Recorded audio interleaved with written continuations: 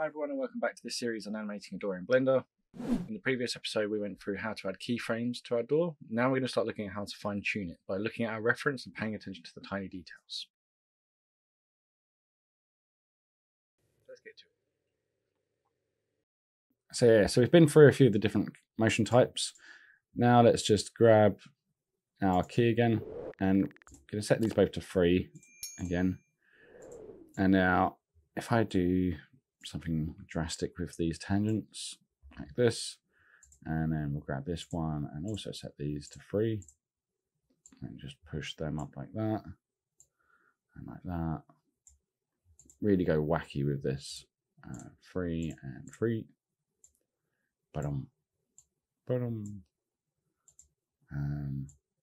Yeah, like that. Now if we hit play, okay, so that is the principle of the bouncing ball, in that the timing and spacing that is going on here is being adjusted by the curve. So if we make this bigger so you can see it. So if we go frame by frame, which is left arrow and right arrow on your keyboard, you can see how the jaw jumps. So it's going slowly, slowly, slowly, fast, fast, fast, fast, and then slowly, slowly, slowly, and then fast, fast, fast, fast, fast, fast, fast, fast, fast, fast, fast, and then slowly, slowly, fast, fast, fast, fast, fast.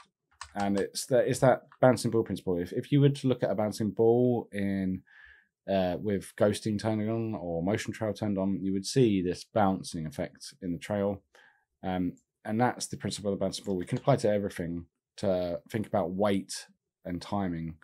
So when you're thinking about weight and spacing and timing, these are the principles of animation that are at play in animations always. Regardless of what it is, there's always some form of weight, spacing, and timing, unless it's a really bad animation. Like Coco Melon, if anyone has watched that. Yeah, so this is the bouncing happening here. What we're going to do is just get rid of all this and go back to we just, like we did before, just deselect everything and then just do, if you want to deselect, it's control drag with the mouse, hit A on the keyboard and everything's selected now. And let's go to right click, easing type, we'll just do automatic easing, Bezier interpolation mode. None of this is working. Why is this not working? Handle types, automatic, there we go, and then go to interpolation mode, Bezier, and then easing type, automatic. Cool, so we're back to kind of where we were before. So now let's play around with this and just kind of smoothen out our curve. So the general rule of thumb is when working with animation, you always want to have a nice smooth motion, smooth arc of motion. And to do that, I'm just going to play around with this here, with these tangents, just to kind of smooth into each other. And we just grab that, drag that, oh, just that one, drag that out. Just make that a little bit softer there. Yeah, so it goes fast, and then want it to slow into the end there.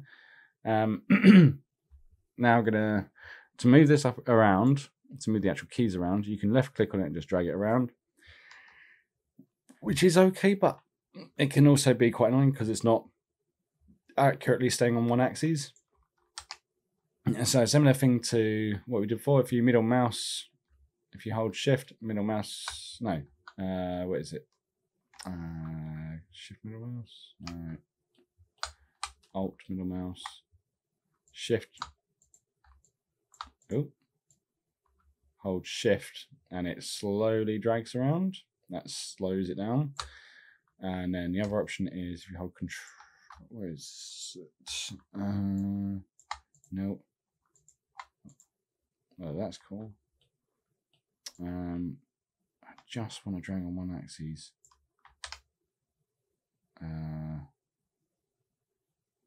Not context menu. We want to drag. Oh, if you hold Y, if you press Y, it locks to the Y axis, which is cool. If you press X, locks to the X axis, which is also cool. I'm just going to drag this out and then go up a bit, go over a bit.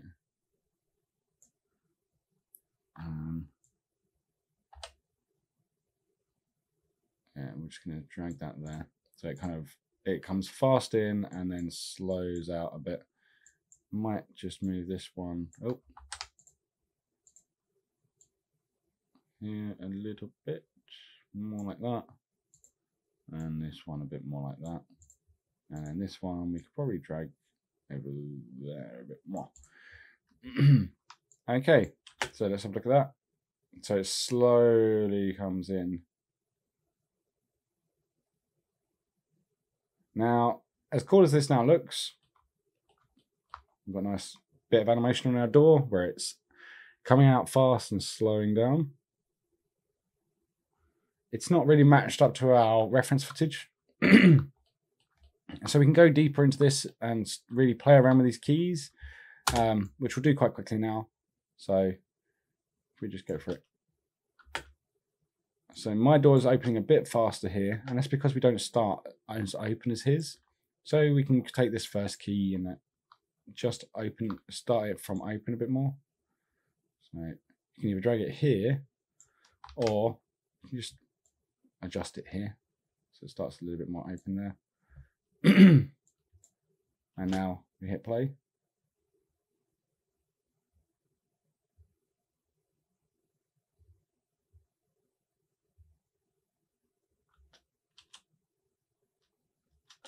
Okay, now we can see as far as mine's slowing down a little bit too early. So the door would be more open at this point. So what we can do is just drag with Y again, just the Y axis, and let's just drag this a little bit more down to keep that speed going a bit more there. Okay, and that last bit as well where he slows down, I think my door's a little bit late here, so let's just bring this key over, probably. Oh no. Just bring it over. Adjust the tangent so it's still getting a bit faster.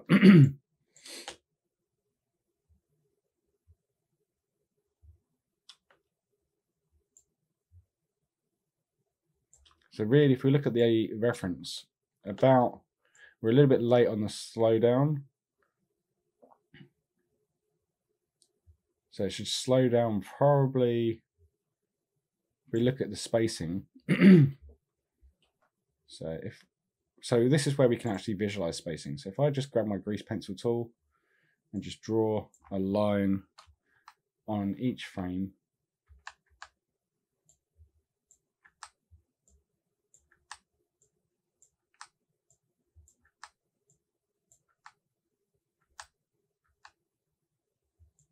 sometimes you won't see changes on frames. This is where the frame rate is different in the footage to what we're working in our scene. So like if I just come through,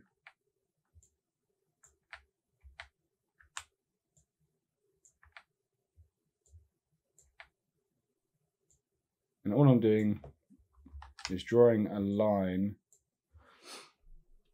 If I get I've lost my pen. There we go. Let's go.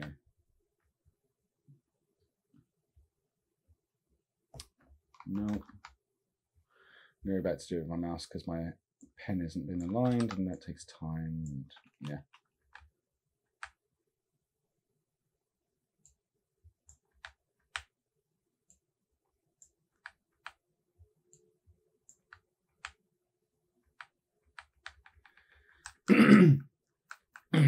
Okay, so we've got our grease pencil there,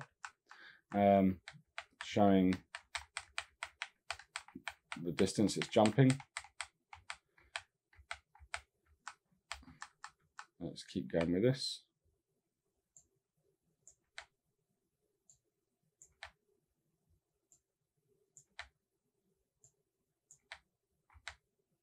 And that's where you can see now the spacing has really slowed down.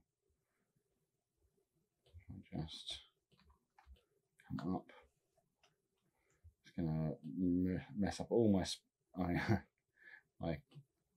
generally, if you're drawing over your reference like this, do it from a static camera. So you can see like the actual changes, because if I go back through this now, you can see my line has moved.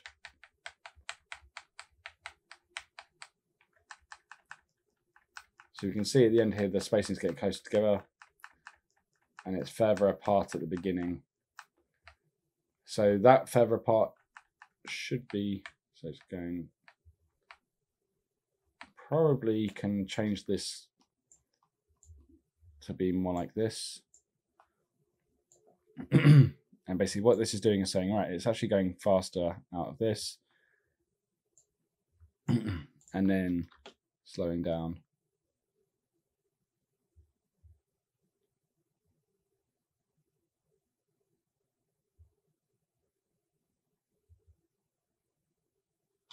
Okay, and it should still be, if we look at ours in comparison, ours isn't moving enough still at the end here.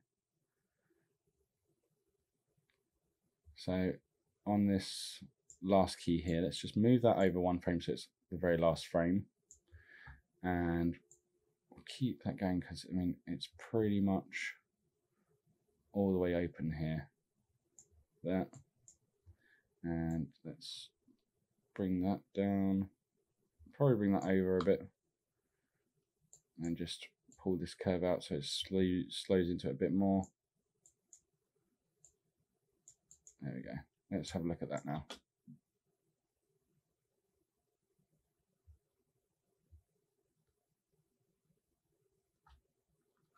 Okay, and there we go. We've got our first door. Now we have our door animation finished, let's start looking at the finer details by adding some animation to the door handle. In the next video, we're going to look through how to add the bounce build principle to the door handle as well for an extra layer of realism to the door. If you'd like to see the rest of this video series, make sure you subscribe to the Patreon where you have exclusive access to the videos before anyone else, plus any assets for this project. A massive thank you to our subscribers, and I'll see you in the next one. Bye bye.